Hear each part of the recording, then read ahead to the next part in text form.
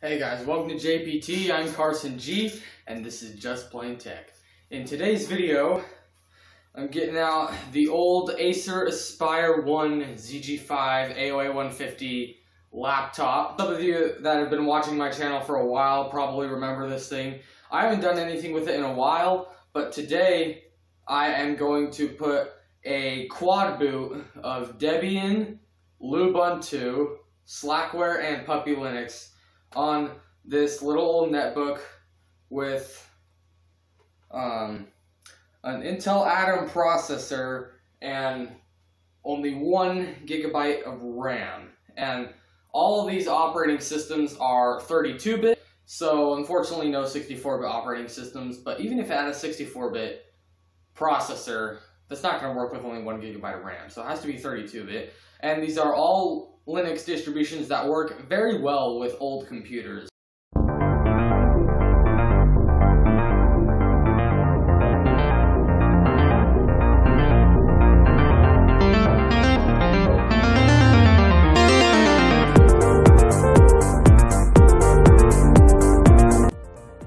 Alright, so here we are on the Lubuntu site. We're going to go to download.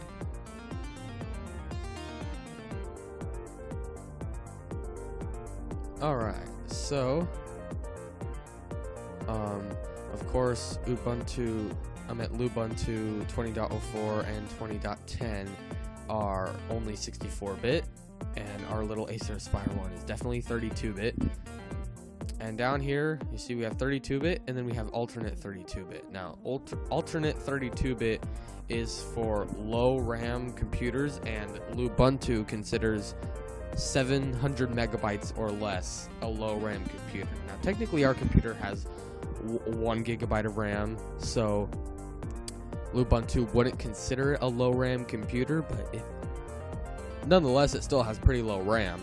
So I'm just going to download the alternate version anyway, just to get smoother performance out of it. Okay, there we go. It should come up here. Alright, and we'll let that download. Okay, so now this is at, of course, the Debian website. We are going to do try Debian live before installing. Alright, so as you can see here we have flavors.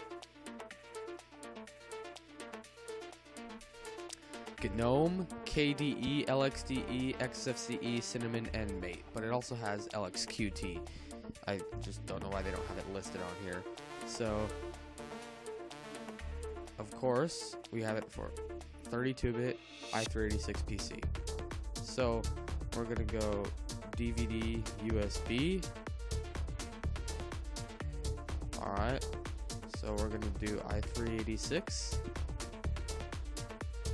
And it should take us here, and if we scroll down, here we have those ISOs. And like I said, they have LXQT, which is the desktop environment I would prefer, because it's very lightweight and fast, but it's also like it's a little bit minimalistic, but then again, it also doesn't look like scrapped up bare bones. It actually looks like a nice desktop environment. So right here, Debian Live i386 LXQT. I'm gonna click that, and we'll download that. And there, as you can see, it's downloading. I'll get back to you when that's done. Alright, so we're of course going to get Slackware 14.2, and you can just go to slackware.com, and we're gonna go down to Get Slack. We're going to go to Mirrors, and over here to Slackware ISO Images, and Slackware 64 is for 64-bit, but since this is a 32-bit computer, we're just going to go with Slackware 14.2. And I know this is all overwhelming, there's all this stuff, but you want this right here, Slackware 14.2 install DVD.iso. Should be about, yep, 2.5 gigabytes approximately. So we're just gonna click download, and that will download our Slackware image file. Okay, so here we are to download Puppy Linux based off Ubuntu 18.04 LTS Bionic Beaver. Just gonna go click to download the latest ISO, and it will take us to SourceForge, where we can then download the Puppy Linux ISO file. So we're just gonna click OK, and then it will download it. And that is the last operating system that we really need to have. Alright, so we are going to use this tool called Etcher. You could actually use Rufus if you wanted to, or any other tool like Unit Bootin or whatever. But I just find Etcher really convenient because it's really easy to choose the file, and selecting a target makes it really easy. It makes it very obvious to select a USB drive and not format your hard drive, which of course you wouldn't want to do, unlike most of the other tools. So yeah, so we're gonna plug in our USB flash drive, and as you can see, it shows up down here. Oh, whatever it has on this, like this is for the JPT 3DS theme that I made. You don't have to erase it, it's gonna do that automatically. So whatever it's gonna do, whatever you have on this, get it off if it's important. If you don't, just make sure you have a flash drive that you don't mind erasing. Alright, so we're gonna choose a file, and I'm only gonna do this step one time in the video because there are, of course, I'm gonna have to do this step 4 times, but it's the same thing for every time, except every time you're just selecting a different ISO file. So I'm only gonna do it one time, and for this example I'm gonna do Debian. Yeah, Debian lxqt.iso. That's our file right there. So we're just gonna open that, and right here when we go to select target, it makes it really easy. See right here when it says show hidden, this is our hard drive. It says large drive, system drive, source drive, all of that. It makes it really obvious not to select your hard drive. So again, I don't know if it will, yeah, so if we go back, it should only show up your flash drive. If you have to click hidden, then it's definitely not under hidden. It's trying to protect your hard drive. So there we go. We're just gonna do SanDisk Cruiser Glide. Oh, and by the way, see, our flash drive right here is about 16 gigabytes. Make sure it's bigger than 4 gigabytes. I'd recommend at least 4 gigabytes of a flash drive to do this. Pretty much every OS needs at least 4 gigabytes on the flash drive, except for Puppy Linux and maybe Lubuntu. Alright. And right after we've entered our password, it will just flash it, and then when it's done, you'll take it out and put it into your computer. Right, so here we have our computer, and this is the flash drive that we formatted Debian on. So we can just go ahead and plug this into our computer, and when you turn on your computer, you're just going to want to spam your boot menu key. So in my case, it's F12, but for some of you it may be F9 or F11. And if there is no boot menu, you'll have to press your setup key, which is normally F2, and enable the boot menu from the BIOS settings. So anyway, we're just gonna power on. Oh yeah, sorry, kind of forgot. Just let me plug it in real quick. This thing has not been charged in a long time, so it is completely dead.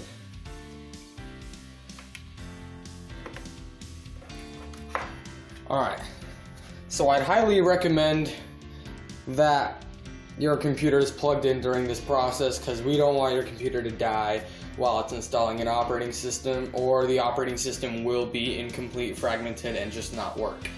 So anyway, we're going to turn on our computer, and my boot key is F12, so I'm just going to spam that. So here is our boot menu on our netbook.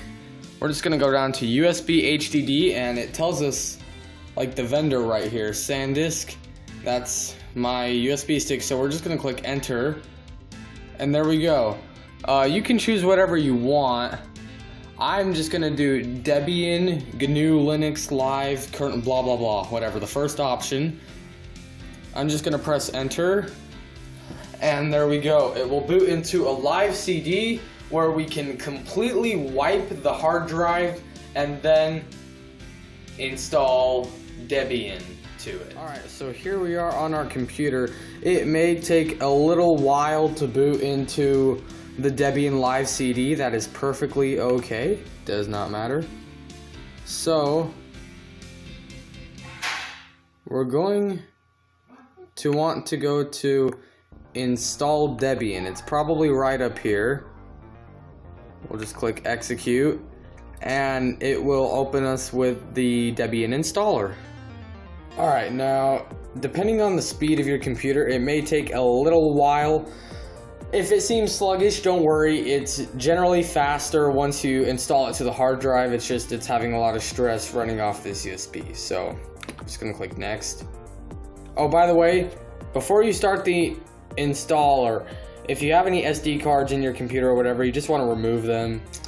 So I already did that, and it's gonna ask you to select your location. I'm going to skip this part in the video, keyboard part, you know, for reasons you guys can test to make sure that the keyboard actually works. I've done this a million times, I know it works. And now it will bring up your hard drive. Make sure it's your hard drive. That's why you want to take out all your SD cards and everything. You'll want to go to manual partitioning, and you're just gonna go right here, new partition table, and it will recommend master boot record. We don't want to use that. For multiple operating systems, it's actually much better to use GUID partition table, also known as JPT. So we're just gonna do okay. And there we go. As you can see, 150 gigabytes of free space on our hard drive. And right here, we're just gonna click that free space. We're gonna do create. And see, now it's gonna allocate all of this. We're gonna wanna shrink this down by quite a bit. So I'm probably gonna go down to about 40. You can allocate this as you want. This is a 150 gigabyte hard drive, and I'm trying to fit 4 operating systems on there. So if I give each operating system 50 gigabytes, there won't be enough, because that'll only be enough for 3 operating systems, and I'm trying to fit 4 on here. So if I give every operating system 40, I'll have 120 gigabytes with about 30 left. So Puppy Linux does not need more than like 10 gigabytes.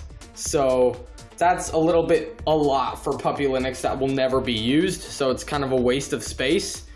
So I'm gonna do like maybe 2 operating systems with 40, so that makes 80, and then 1 operating system with 50, which 80 plus 50 is 130, so we have 20 leftover gigs. So we could probably do 2 operating systems with 50, 1 operating system with 40, Puppy Linux with about 8, and then 2 gigabytes of swap. So that's probably what I would do. So yeah, we'll just do 40 gigabytes. And now, if you have a tiny screen like me, you'll see the bottom right here doesn't exist. So you'll just want to full screen it. And there you go. We'll have that button down there, but don't click it yet. When it goes to mount point up here, we're just going to want to click the dash right there. All right, now we're going to click OK. And root right there, that is where it will install Debian. So we're just going to click next. And of course, we're going to have this option, log in automatically without asking for the password. You can enable that if you want, although I'd highly recommend not to, just for better security. So we'll just click next. And this is what it looks like right now. If you click install, it will turn it into this. We'll just click install, and it will install it. And once it is done with that, we will get to installing Slackware. All right. So now, as you can see, our computer is telling us that it's all done. So we'll just click done.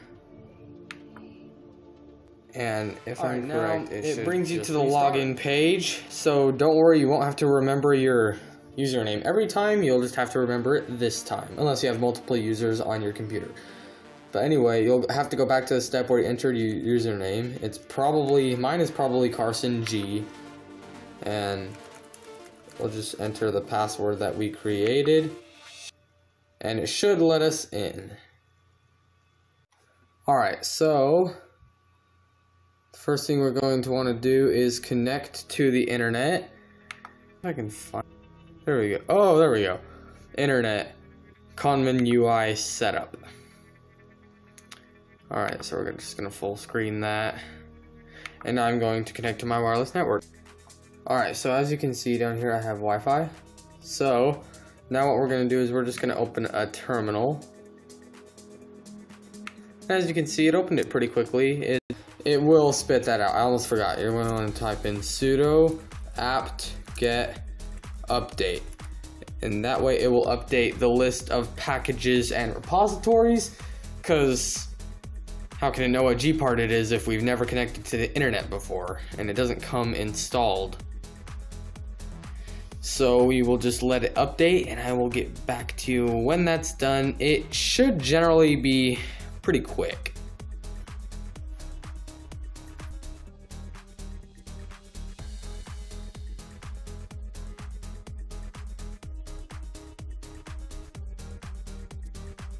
And there we go. Now we are done with the terminal. We can go find Gparted. Here it is. And isn't that amazing? On an old, small, low-end laptop, we've just got it running up super speedy, and we have actually installed a software on it in like less than 2 minutes. Man, I love Linux. Alright, so as you can see, we have an unallocated 110 approximately gigabytes. So we're just gonna click new. I want to give Slackware about 50 gigabytes because it takes up a lot of space. It takes up like 10 gigabytes just right off the bat when you install it. So we're gonna do ext4. So yeah, just make sure it's ext4 primary partition. That's about all we need. Actually, no, I don't want to do that. We're gonna make a new partition, ext4. So it's already set how we want it. Make sure it's ext4, and I'm going to give it about 50 gigs. And add. And then we'll have about 60 more gigabytes of unallocated space, which is perfect. So there's our Slackware partition. We're just going to click apply. Alright. And it really shouldn't take that long just to create an extra partition. See, it's already done. So then it's going to reload, which shouldn't take too long either. It's already done. And right here, this is our thing. Dev SDA2 ext4 48.96 gigabytes. You're gonna write that down because we're gonna want that when we're in the Slackware installer. Okay, so using your other computer that you have formatting USB drives, you want to format your Slackware USB drive, and after you've done that, insert it into your computer, and we're just going to power on and hit our boot key, which is F12. I'll enter my hard drive password. Okay, and of course we'll go down to our USB device, and now it will bring us here. This may look overwhelming, don't worry, just press enter. And then it will do it all for you. It will boot into Linux. And then once we get there, of course it will bring up a command line, but don't worry. It is, or we can just click enter. So here, it is not a command line installer, but the partition manager is command line. That's why we did it in Gparted. Anyway, so we can log in as root and see right here, cfdisk or fdisk. Those were the partition managers that it comes with, but they're command line, and I found it much easier to use Gparted, which is graphical. So anyway, we'll just type in setup, and it will bring up this kind of installer, and it may look overwhelming, but again, just do what I do, okay? So we're gonna go down to target, set up your target partitions, and right here, dev SDA1, Linux 41 gigabytes. So, of course, the partition that you select here may be similar to mine, it may not be, so that's why I encouraged you to write it down. So, the partition you wrote down to install Slackware on, we're going to do that. Dev SDA2 Linux, which is ext4, 49 gigabytes, which is close enough to 48.96. It won't be exact on the gigabytes, but it's approximate. So that's the right one, Dev SDA2. So we will just click that, and we'll just do format. Even though it's already formatted as ext4, we'll just let Slackware format it to its liking. It shouldn't take too long, it should only take like a couple seconds.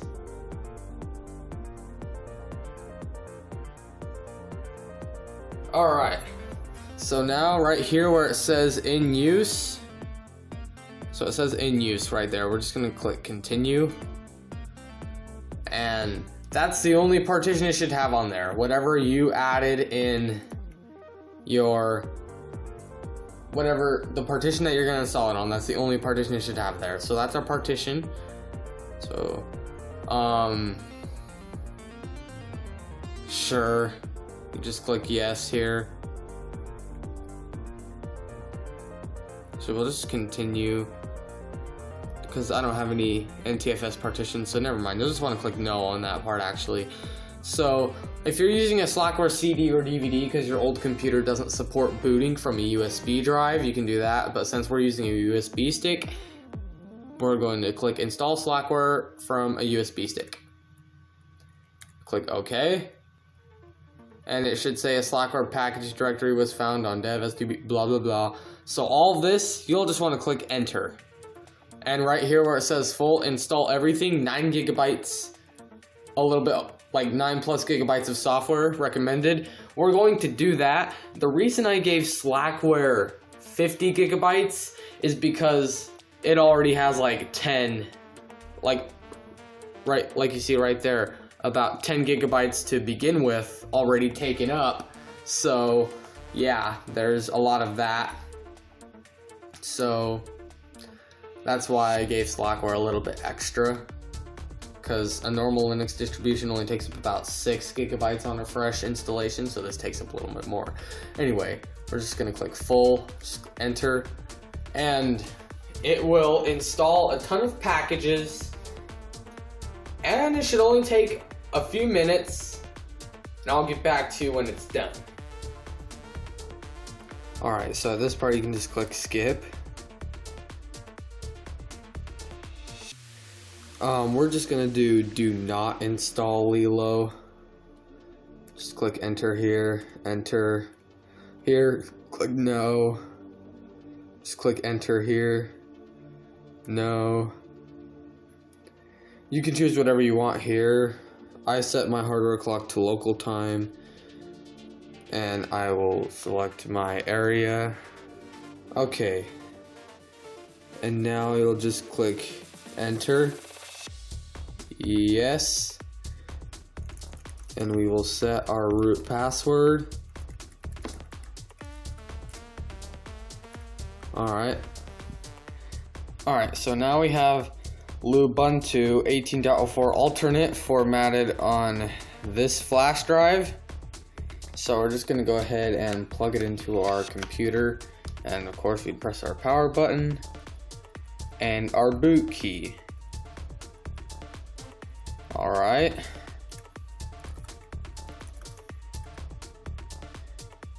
And now we'd go to SanDisk. And it will give us a language. We're just going to select English. And we'll do install Lubuntu.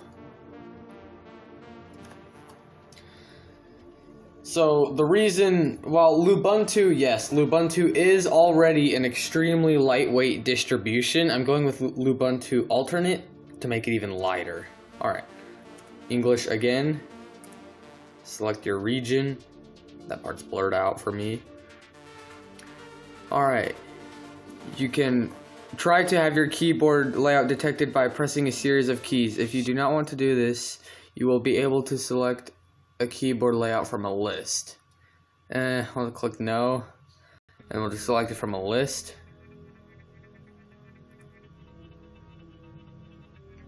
We'll detect our hardware.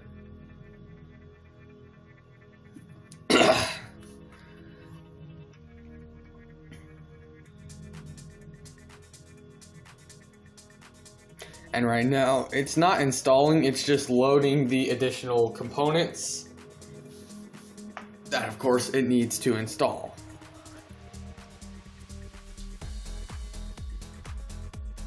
Back to you when that's done. Alright, your system has multiple network interfaces. Choose one to use as the primary network interface during the installation. If possible, the first connected network interface found has been selected. So, you could use Ethernet, but I am going to use wireless. Alright, so now it'll ask you to choose the host name for your system.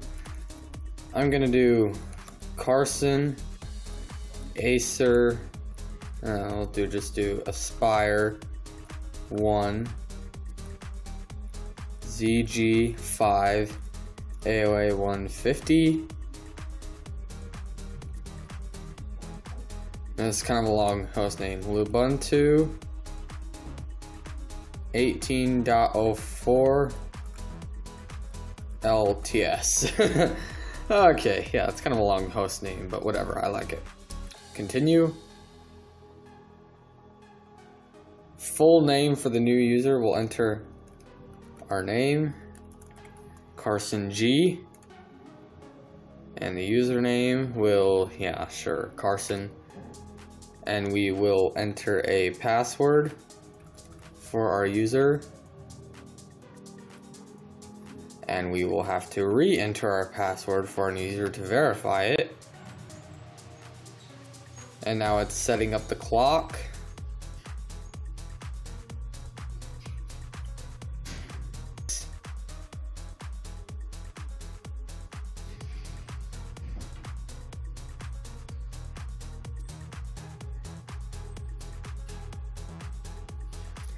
Setting up the partitioner.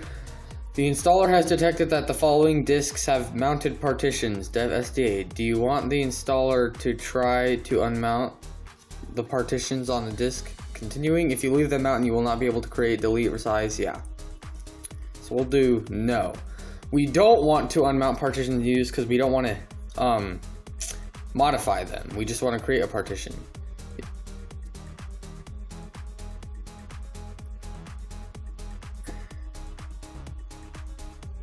So it should open the partitioner. Not gonna do this, we're not gonna do this, we are going to do guided. Use the largest continuous free space. We're gonna do that. And we will resize it to make room for Puppy Linux and a swap partition. So as you can see, it's gonna create its bioscrub partition, whatever that it needs, and a 64 gigabyte ext4. We'll resize that ext4 later, but yeah, we'll just do finish partitioning and write changes to disk. Right, the changes to the disks, we're gonna wanna go yes, and it will write the changes to the disk.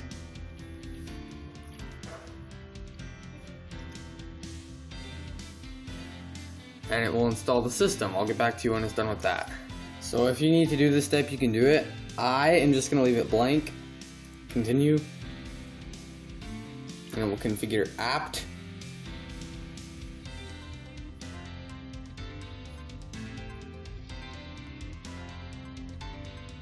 Alright.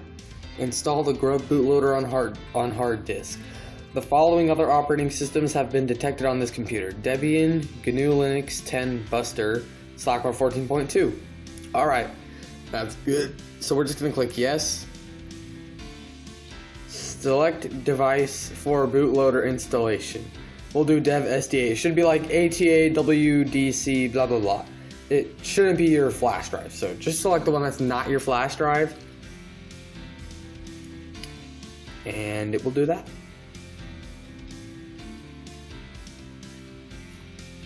Alright, here we are. Here, when it's asking us like about UTC or local time right here, we're just going to want to click no. Alright. And then it will finish up the installation, and now it will say installation is complete. So we'll just do continue, and it will reboot. So you can test that out and make sure that it worked, but you don't really have to because it did. And then you can just, from there we'll move on to installing Puppy Linux. And now we have Puppy Linux on this USB drive right here. We'll go ahead and power that on, and then we'll spam our boot key.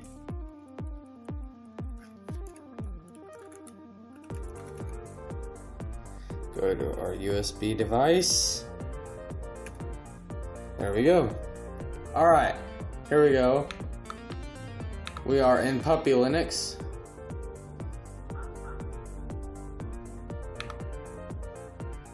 Let's close that. Alright,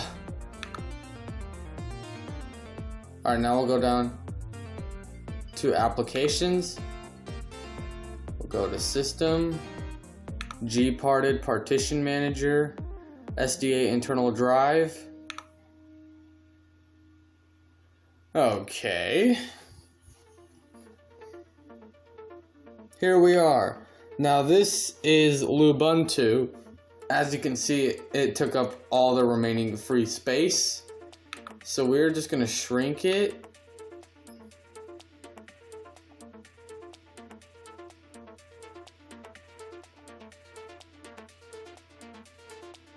We'll go down to about, there we go.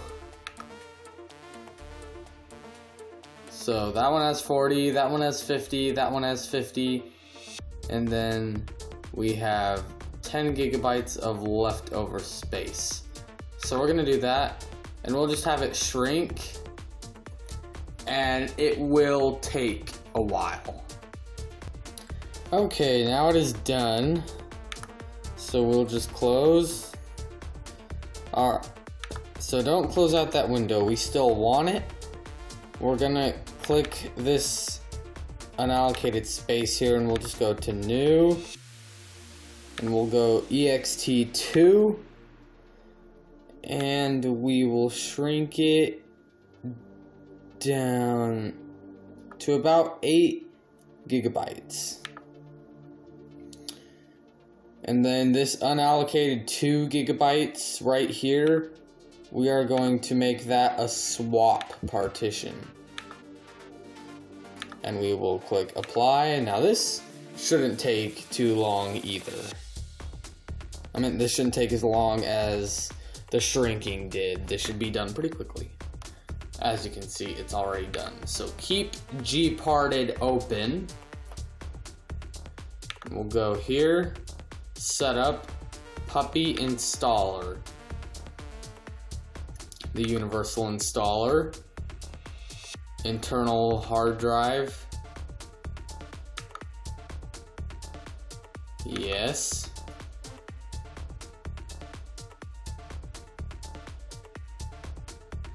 and let it do that. Alright, so now it brings up this page right here, and over here, this ext2 partition we created, that is dev SDA 5. SDA 5. SDA 5. So we'll do install puppy to SDA 5. And just to double check, blah blah blah, which has an ext2 file system, ext2, and 8,640 megabytes, which is equal to 8 gigabytes. That's approximate. The important thing is, this is the only ext2 partition, so that's how we know it's the right one. We are going to do Frugal. Do Frugal right here. Okay. Just click OK on that. And then right now what it's doing, pretty much is installing.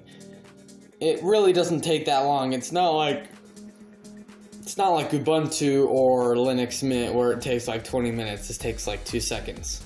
When it asks you, would you like to install Grub for DOS? No, we would not. So click no.